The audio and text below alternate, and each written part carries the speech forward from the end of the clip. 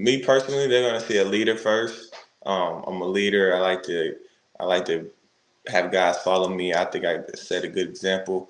Um, but first a leader, and then I'm a hard worker. And not only that, though, I think they will see me facilitate, get my teammates involved, and then I think they will see me score also.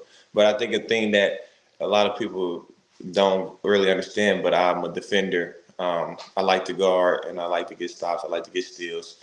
So I feel like they're going to see an all-around game from me this year. I think they're going to see a whole new me from the last 2 years.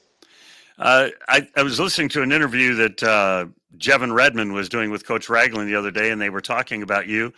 And he said, Jevin said something to him. He goes, well, here's what I'm concerned about. Tayshawn works out all the time. I don't want him to wear out. I don't think I've ever heard a coach say a guy works too hard. Talk to me about that. And have you already been in the gym yet today?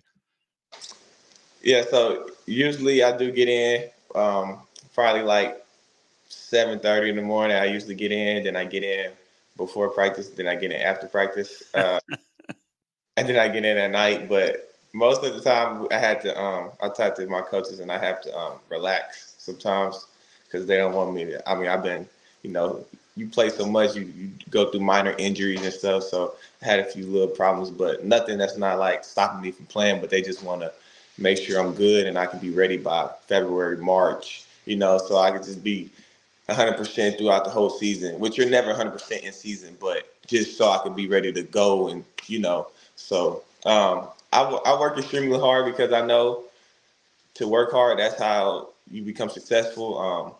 That translates onto the court. So I know the last couple of years I wasn't working as hard as I could, but I've worked hard, but not as hard as I could. I feel like this year I've really put my all into it. So I'm just ready to display it.